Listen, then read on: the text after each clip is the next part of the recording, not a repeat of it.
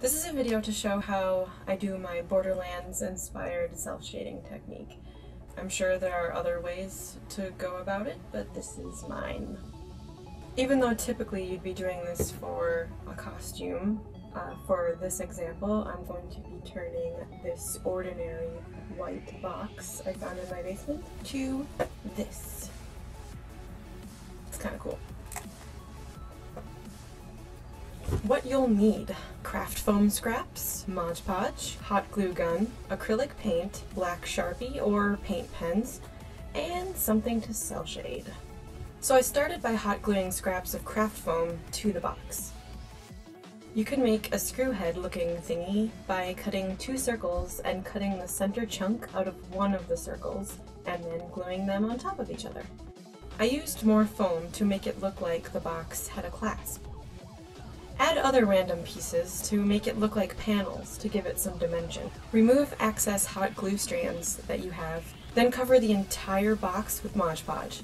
This helps to make the foam paintable, since foam is kind of like a sponge and it'll just soak up any paint.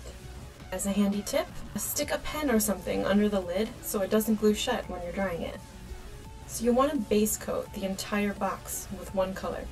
You might need to do another coat.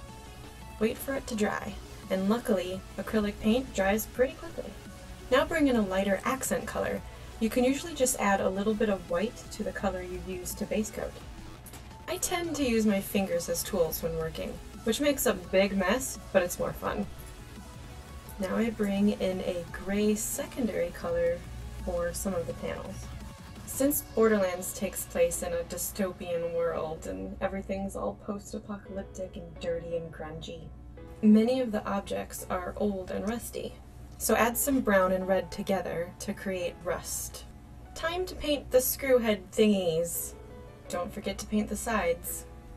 With the same gray color, paint along the sides to make it kind of look like the paint is chipping away. You can add a little bit of water to the black paint. Shade some of the areas of the box and lightly wipe it away with your finger or a paper towel. To make the flat parts more interesting, use the same mixture to dirty it up in random areas. Drawing time. Now for the fun part. Grab a black Sharpie or paint pen and trace the edges of just about everything. This is what really gives whatever you're working on the Borderlands look. I used a tiny brush for some of the areas I couldn't get to with a Sharpie. You may also want to use white to highlight some of the metal parts. Aside from tracing edges in black, the Borderlands artists tend to draw random lines and lines that don't quite match up with the edge to give it a little bit more character. And you're done! If you like, you could wait for everything to dry and then spray on something to protect it like a clear enamel. You can even glue on a layer of felt on the bottom like I did. I hope you enjoyed this tutorial. I did a lot of this Borderlands-y stuff up lately for a recent convention I went to. My friend Kate of Organized Chaos Costuming, she'd make pieces and I would cel shade them. It really makes a lot of difference when cosplaying a Borderlands character to add that little bit of cel shading look to it, to make it look like you came right out of the video game. Let me know if you have any questions about this tutorial or anything artsy related at all. Help figure stuff out.